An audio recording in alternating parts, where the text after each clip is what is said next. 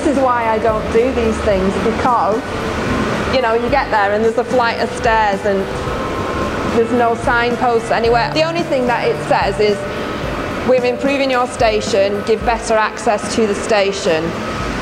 And it doesn't kind of tell you anything.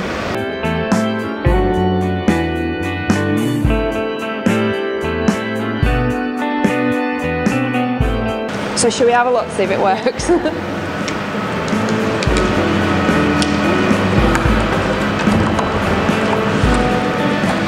Oh, you're not kidding. Have a look what's in it. There's a motorbike.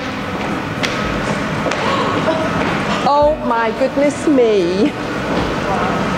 Now this is what I find all the time. You open it up, there'll be high chairs, there'll be a ladder, you just can't get in. People just put more barriers when there should be less barriers.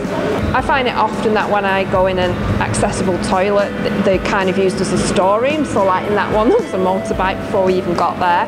And then to the actual toilet, the floor was wet through, so it's a massive slip hazard. I have custom-made implants in that are keeping my legs at the moment. If I actually fell over with the amount of metalwork in me, it would cost me a limb, because I have fragility of my bones as well with a crossover into osteogenesis.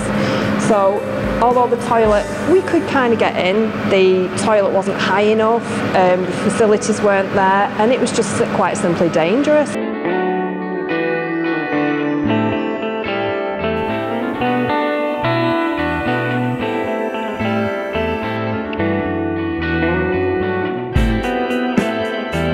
Oh, ow! Yeah, that's a bit... Are you alright? Yeah.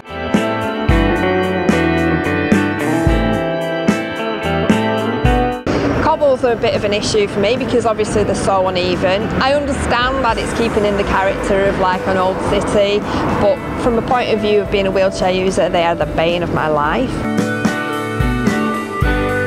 The curbs are quite steep, so falling off the curb could cause like serious injury, and for me dislocations if I came off a curb like that. It's massively steep, and for the average person on the street that's a massive, massive barrier. So some of the older buildings have a lot of steps and things before the legislation came out. And yeah, I understand sometimes there are issues that can't be addressed, but it's again just using a little bit of thought about it and being able to perhaps use portable ramps, or even just come out and speak to somebody and explain that it's not possible. It'd be nice instead of just ignoring us.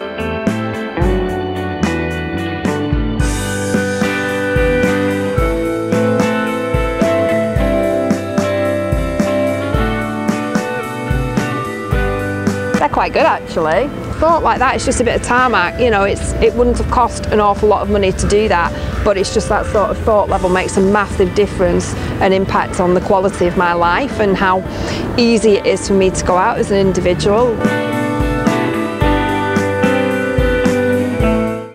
I wanted to take part in the awareness campaign today because I wanted to highlight that some of these issues that people who don't have a disability and are able-bodied wouldn't necessarily see from their own perspective. So things like uneven pavements, things like no drop curbs, no ramps. I think it's easier for people to ignore that there is an issue, because if you accept something you kind of have to do something about it. It doesn't have to be expensive, it doesn't have to be changing the whole structure and that. It's just a little bit of thought about trying to look at it from somebody else's perspective rather than a one-size-fits-all.